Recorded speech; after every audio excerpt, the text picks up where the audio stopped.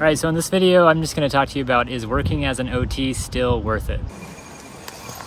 The best part is I get to ride my bike to work. I worked in acute care, hospitals, hand therapy, skilled nursing facilities, and I just started working in ergonomics. Now, I spent a lot of my time working in Las Vegas, and it was great. It paid really well, and for the most part, it was really laid back. But now I live in California, and while California is beautiful and has a beautiful ocean, there are definitely drawbacks.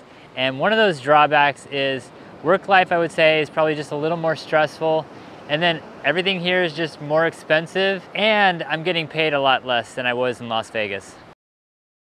I've found that hand therapy just doesn't pay well enough. Home health documentation just takes too long. Skilled nursing facilities, you just don't see the patients progress enough for it to be rewarding.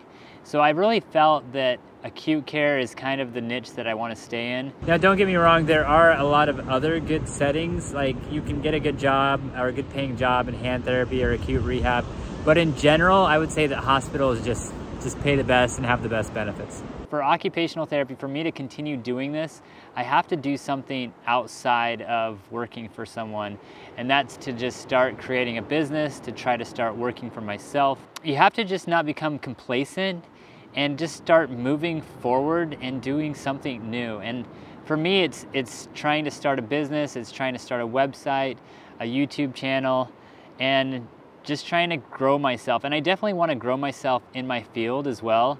At the hospital I work at, to continue taking CEU courses and learning as much as I can in my field. But I also want to start doing more OT coaching and creating courses and focusing on ergonomics. So is OT still worth it? I would definitely say yes. But I feel like for me at this stage, after 10 years, it's about trying something new, trying to start and build a business, doing courses. And yeah, I think that's what it is for me right now. Now, if you're looking to grow yourself as an OT, I'd say check out my ergonomics course or sign up for my OT coaching page. And also check out my other video on the best OT settings to work in. And thanks for watching.